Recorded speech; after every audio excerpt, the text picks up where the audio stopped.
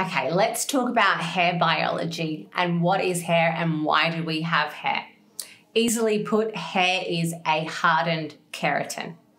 Basically, hair on the top of our head is designed to insulate, which means to keep us warm, trap in all of that warm air, and it's also there to protect us.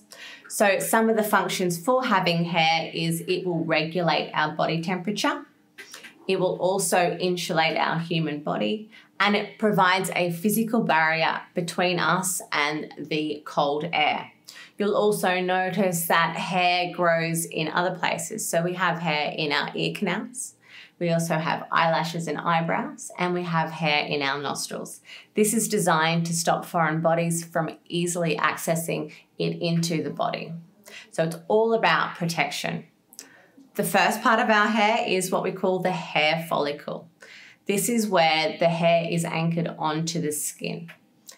In this, it's where the hair bulb forms at the base and that the hair has its living cells that are growing and dividing that actually start to build the hair cell. To be provided all the hormones, the nourishment, and all the goodness that our hair needs to grow, it is supplied that through our blood vessels. It delivers hormones which help our hair growth, and it'll also promote our hair growth. Our dermal papilla is the next thing that is responsible for our hair growth. It will also regulate the size of the hair follicle.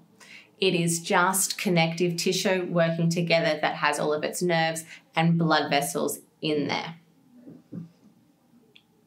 Then we have the layers of the hair shaft. As hairdressers, this is probably the most important thing that we need to know with hair, as we don't delve into cutting into the skin or anything like that. So the 3 layers of the hair that we talk about and we need to know are the cuticle, which is the outside layer. Then we have the cortex, which is the middle layer. And then the inner layer is called the medulla. So the first thing we want to talk about is the cuticle. Think of the cuticle as hardened scales that flatten over each other. I tend to kind of talk about this as being similar to tiles on the roof of a house. The reason we have a roof on our house is to keep everything locked in and nice and safe. It's the same with the cuticle.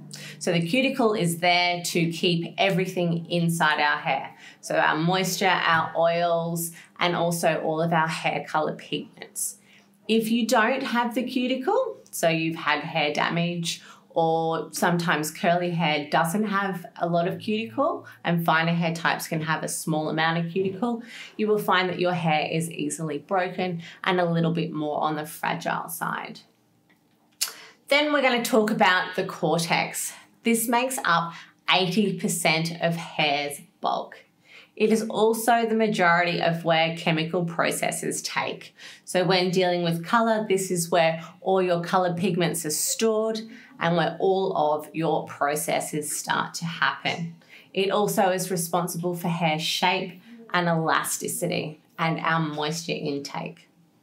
And then the last part is the little centre hollow area, and this is called the medulla.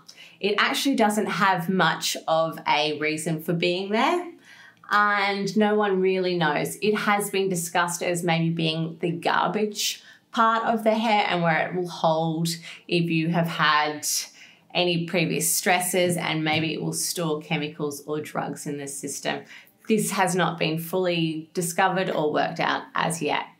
And that is the basics of your hair.